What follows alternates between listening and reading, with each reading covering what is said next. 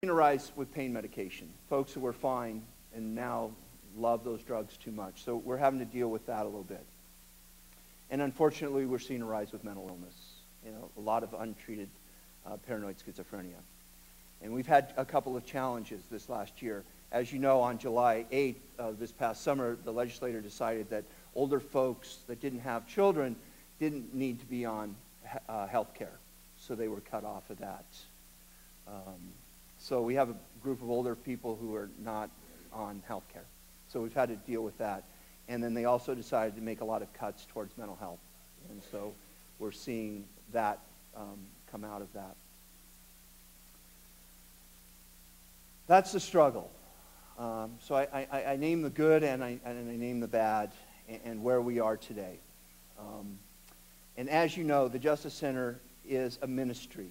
We're not a social service. We're a ministry of the United Methodist Church. And I hold on to that we are a ministry. Because our roots as Methodists are not to go to places where no one else is doing this work. And you all have been tremendous supports. Tremendous supports. And so I want to thank you for that. And I will close with this. We don't receive any government funding. It's all a ministry. We work with what we got. An incredible place. But we have a faith community there on Sunday mornings. And every Sunday morning, we pray in our prayers of the people that the Justa Center will close down. That's our goal. I'm not a career person in the urban ministry.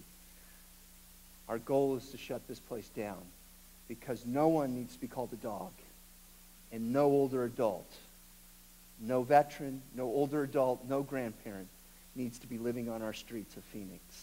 So join with me in that prayer. Join with me with that work that we may shut that place down and that I can come up to Desert Mission. Nothing personal, George, but this is gorgeous up here. And you all laugh at my jokes. So thank you for your time. Thank you for your commitment. And thank you for your dedication. And thank you for being citizens of God's kingdom where no one in God's reign is called a dog.